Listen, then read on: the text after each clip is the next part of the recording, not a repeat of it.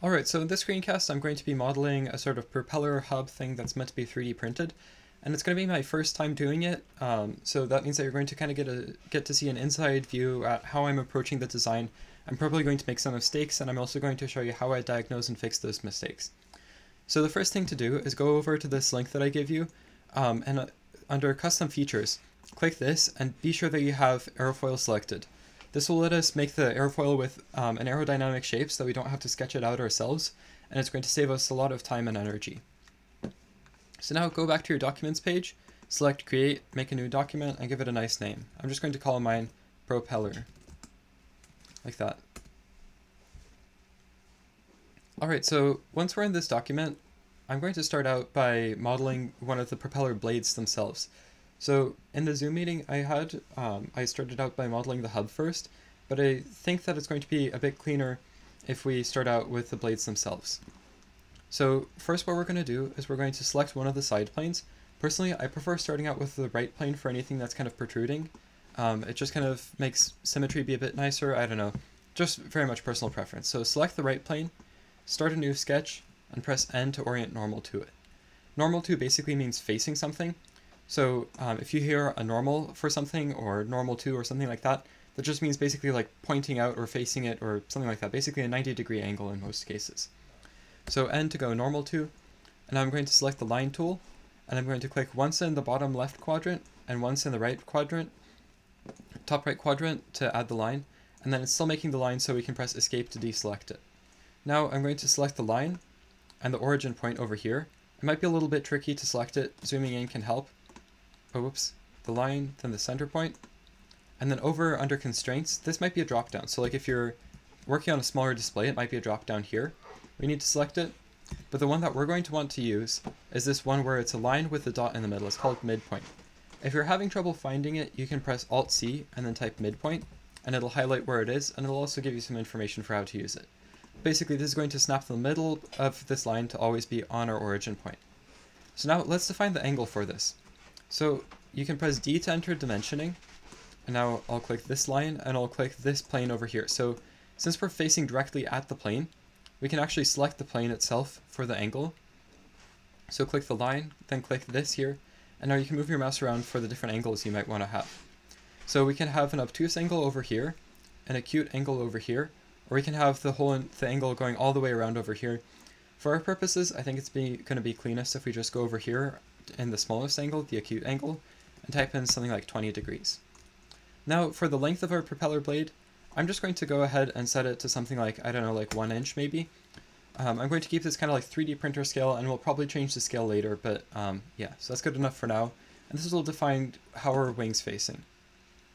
So now press the green check mark, and what you're going to want to do next is open the airfoil custom feature. So if this doesn't show up for you, go over to this document, custom features, select it, and then go back over here and refresh the page to reload any add-ons. So one option is to go to this drop down and scroll down until you find it, but it's really long if you have a lot of them. So I like just pressing Alt-C and then type the name of what I want. So I'm going to need airfoil.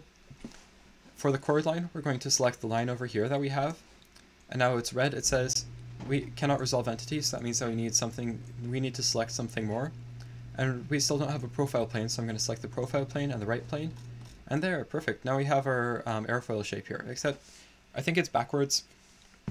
So, and also since we want the wind to blow on it rather than this to turn around and kind of be a propeller, we might want to flip it around so it's kind of facing the other way like that. You can click these arrows to flip it until it looks right.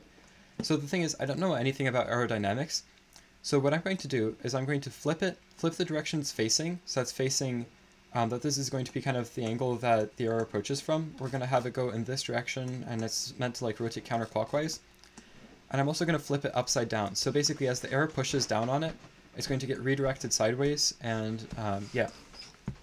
For these values, I don't understand airfoils at all. I'm just leaving them at the defaults for now. Yeah, so that's good enough. Alright, I'm going to accept that, and now we have our profile here that we're going to extrude. So this over here, it currently comes out to this weird angular point. We can fix that later. So what I'm going to do next is I'm going to use the extrude tool. So we can select extrude here, and since this is a flat face, we can select that directly. And now let's drag it out to get our rough size, and then we can lock that in with an actual dimension. So currently it's at about 7 inches, so I'm just going to type 7 here. And we also want to have it not go all the way to the center. We want it to be able to slot into our center propeller hub. So I'm going to add a second end position, flip around the direction, and drag it to be just a little bit away. So in this case, it looks like half of an inch will probably be good enough, but we can always change it later since this is parametric CAD. So half an inch here for the second end position, flipped around like that. And now I think we're all set to kind of do some more work. Okay, so in order to get this face to behave, we can delete it, and then Onshape will extend the other faces to go out. So we can press delete face, select this back face, and with the heal option, what it's going to do is it's going to take the other faces we have here, and it's going to mathematically continue them out so that it ends in this nice point over here. So you don't have to worry too much about how that works, but know that if you use the delete face tool, it'll kind of try to take the other faces and continue pushing them out until you kind of get like, I don't know how to explain it. It's kind of like, once you use it a bit more, I think it becomes a bit more intuitive. Alright, so what we're going to do next is we're going to make the actual hub for this. And since we want a round hub that's aerodynamic, revolve is usually a good option if you need something that's round. So I'm going to go onto the front plane, and I'm going to start a new sketch, press N to orient normal to the sketch plane, and let's get on with it. Alright, so in this case, I'm going to use something that's called a conic. A conic is sort of like an arc, except it's kind of, it's like an extension of an arc where it's sort of like, it has more flexibility than an arc. So what a conic is, to give the math background, it's like if you take a cone and you take a slice of that cone with a plane, it's the shape that you get out of it. So it sounds really fancy, but it's basically like a couple points and a point where they meet, and then like how aggressively they meet at it. So I'm going to kind of show you because it's easier to show than to tell. So I'm going to click once over here, so make sure that it's snapping over here to be horizontal. I'll actually not click on there to show you how to fix that. And then also snapping up here. And then this is our third point over here. Alright, so the row value is kind of like how angled our slice of the cone is. Basically, it's kind of more intuitive like once you kind of play around with it. So if you have a value selected in Onshape that's a number, you can move your mouse over it and scroll it to see what happens with it. So if you move your mouse over it and scroll it, you'll kind of see what happens. I'm going to leave it at the default 0.5, which I believe is an ellipse. We can always change this later. Alright, so next what we're going to do is we're going to add some constraints. I pressed escape to get out of it. If you ever have your mouse doing something weird, you can just press escape until you get out of the tool that's causing the weirdness. Alright, and if you ever have something selected that you don't want selected, you can click an empty space, or if you're zoomed in a bunch and you don't want to navigate around to empty space, you can press space to deselect it. Alright, so let's go back. So N to orient normal to the sketch plane, and I'm going to zoom out a bit. Okay, so this point over here, we can drag it around, and we don't want that to happen. So to add that horizontal constraint, we can just drag it over until it's to the side of the origin, until it snaps into place, and we're all set. Now let's make sure that this focal point kind of is in a good position. So what we want to do is we want it to be kind of right above here, because essentially what this does is if you draw a line from here to here, the conic is tangent at the very end there. So we don't need to worry about this too much. But since we want the propeller to, let's say, go down like over here a little bit further, we're going to want to make sure that it's tangent. So there's two ways of doing that. Also, I'm going to draw a line over to here just to kind of close this off for now. So you can press L and then click on points to make the lines. So one option is to click this point and press V for vertical, and it'll snap it to be vertical. Another option is to press this line and this point, and then press I for coincidence so that point is on the line. Or a third option is to click the conic first, then the line, and then press T to make them tangent. All three of these functionally do the same thing in slightly different ways. You can choose any one of those you want. I'm personally going with the click, and then T for tangent. Alright, so now that we have this, let's add some dimensions. Press D to enter the dimension tool, click this plane over here, click the point up here, and I'm going to set this to be 2 inches. Now, we want a dimension across the center, so we're going to add another line here. These lines were added with the line tool, which is with L. I'm going to press L to enter the line tool, click the top point, and while I'm making the line, I can press Q to switch to construction geometry, or I can do it after.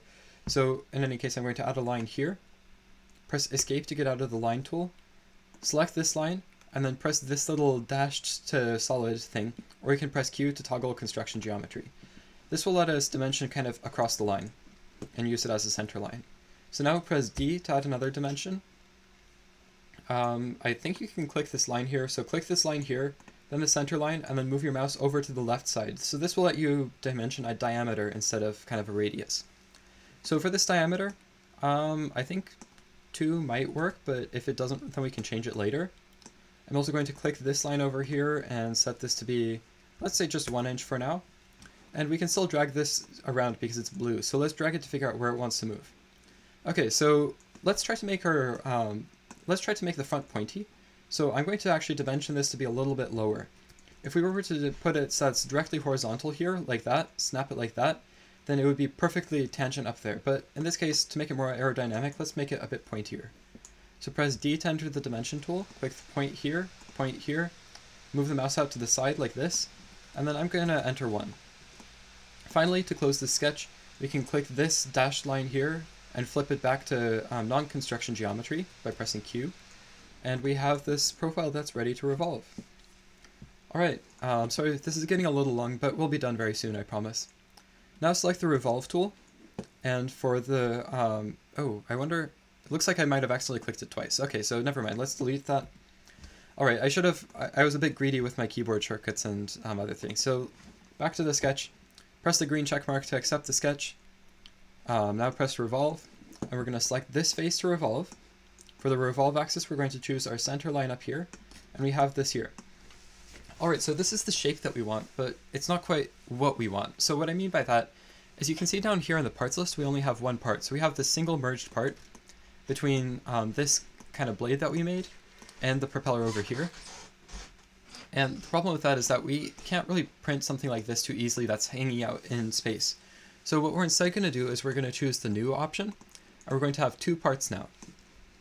So, or rather, there is also the surface here, but we don't really care too much about that. And what we're going to do is we're going to make a cutout for this in 3D printed part. The way we're going to do that is go up here to Patterns, drop down, and then Circular Pattern. If you can't find it, you can just press Alt-C and type Circular, and Circular Pattern should come up. For Entities to Pattern, we'll choose the fan blade. For the axis of the pattern, we can choose the cylindrical face over here. And I think we're probably going to want 3 blades in this case. So go to Instance Count and set it to 3. And now we have 3 blades. Perfect. Alright, so we can accept that, and finally we want to make sure that these are separate parts. So the way we'll do that is we'll go over to the Boolean thing, which looks like a Venn diagram, and then we'll choose the subtract option to subtract these blades away from the hub.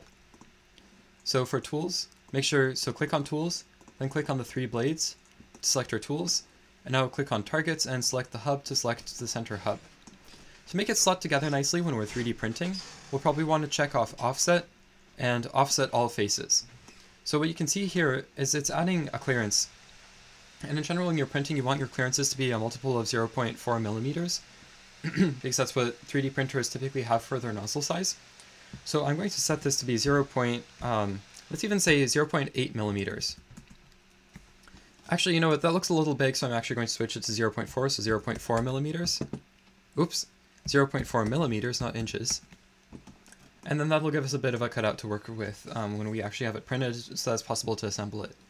Finally, I'm going to press Keep Tools so that we don't discard our blades that we use to make this, and then we can accept it. So it looks like we have this model ready now. We're going to have a bit of a gap where we can put in glue or epoxy or something like that to actually assemble it. And for mounting it, we'll figure that out later.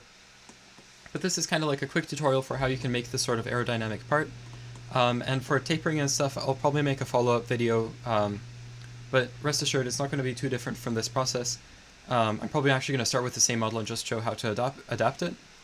And to make everything look pretty and nice and sort everything out, we can select all of our parts down here, right-click and add a material. In this case, I'm going to choose ABS because that's a common 3D printing material. Accept. And now we can right-click again, add an appearance, and I'm going to choose, let's say, this nice purple color because we're at the University of Washington. We're Huskies. We need purple. Be boundless, Huskies. Alright, so that's about it. One thing that we can also do to make it easier to assemble is we can use a chamfer or a fillet on this edge. But I think I'm going to make a follow-up tutorial for this that goes into a bit more of the advanced stuff because this is already getting a little bit long. thank you for watching, and if you have any questions at all, please like send me a message or email me or anything, and please give me any feedback you might have. Alright, thanks. Hope this helped someone. That's about it. Bye-bye.